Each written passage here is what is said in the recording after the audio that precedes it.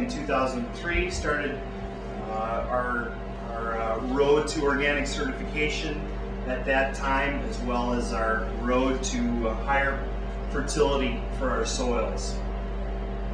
A little bit about me, some things to understand.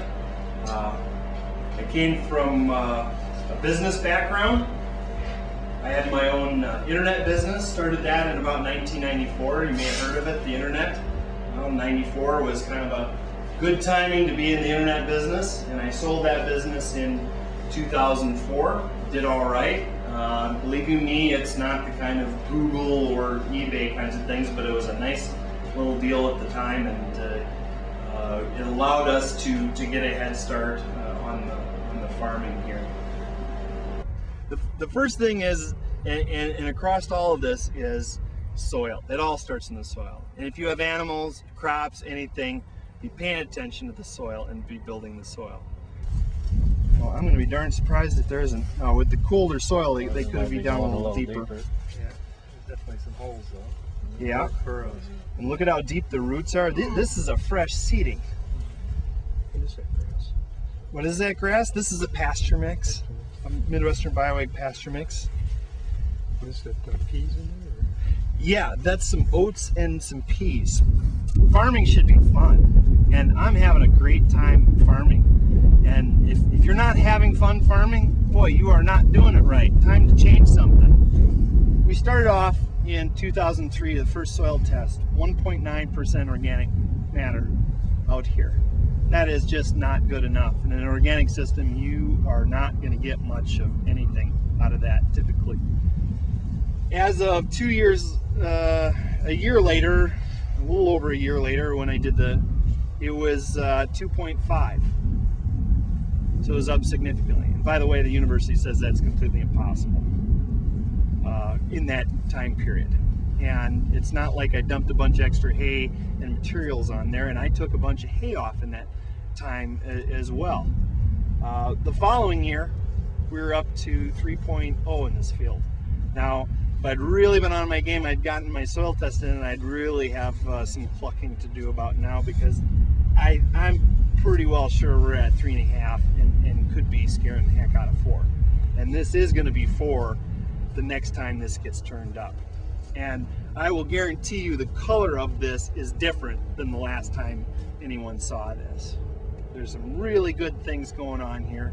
And like I said, put some seeds in the ground and get the heck out of the way. It's going to grow. And the problem becomes more getting the crops on here like corn and sorghum sudan grass that create the kind of volumes that I need to feed my animals, rather than, gee, I sure hope something grows. I sure hope it isn't nothing but weeds. That is when it's fun to farm. And the lack of the chemicals, and the next thing is nutrient dense. The minerals here are so available in this soil. They're going up into that plant. The feed I'm feeding, the quality of that is amazing. You think all corn is the same. Corn is corn is corn. Oh, very nice and heavy corn. The minerals in that corn are wonderful. They grow wonderful animals. That gives me something to talk to my customers about.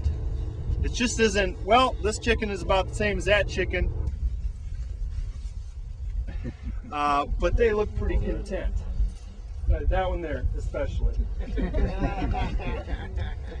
We're experimenting with the pigs. We're learning with the pigs, and it's so much fun for us to be able to do. You're going to be able to get some ham up there. Our first batch of 5 pigs, they're wonderful. Our 6-year-old son, he's our primary product tester for pork products, and we got the first pork home 2 days ago, and that next morning we fried up the bacon, and he says, "Dad, that's the best bacon I've ever had." Well, I have satisfied my largest critic there. I can feel pretty good about that. Oh, what's it going to be like when my kids want to come farm with me? That's pretty cool. Not too many conventional farmers are thinking like that. My kids can do whatever they want, but I tell you what, if I'm a happy farmer and I'm getting a fair deal on what I'm doing and I'm having a good time, what do you think the probability my kids are going to want to farm with me? Pretty high. And that's cool. That is really cool. dad basically told him to get the hell off the farm, go do something else. I don't want that for my kids. I want that option available to them. It's up to me to create that option for them, and it's the investments I'm making today. So probably my biggest hero right now is a guy by the name of Bob Schmitnick. He is a Midwestern bioag consultant up by Arcadia.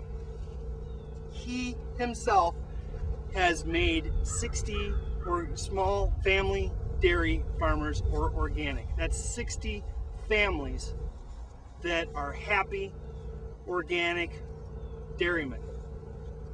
That's 60 families' lives that have been changed.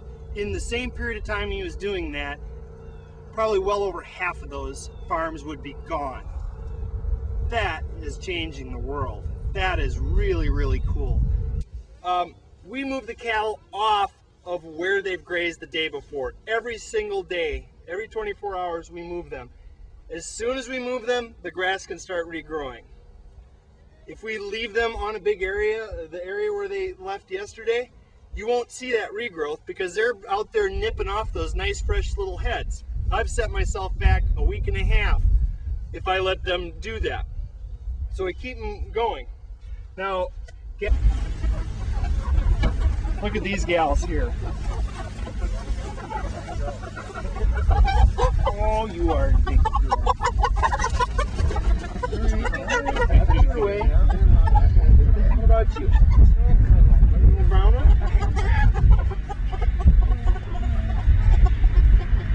The more relaxed I am, the more relaxed they are. That's a lesson too. Bred, more for an organic system and more for a pasturing system. We raised the big white lumps, the Cornish crosses, for a couple of years, and we just were frustrated. And when the end of the day came, well, what'd you enjoy doing today? Well, we love moving the cattle and being around the cattle. They got great personalities. They're a lot of fun. We love the hens. They're kind of neat in their own ways. And what do you think about these girls? Just a lot of work. And plus we weren't getting very much, and we were competing with people that weren't feeding organic feed, and I was unwilling to do that.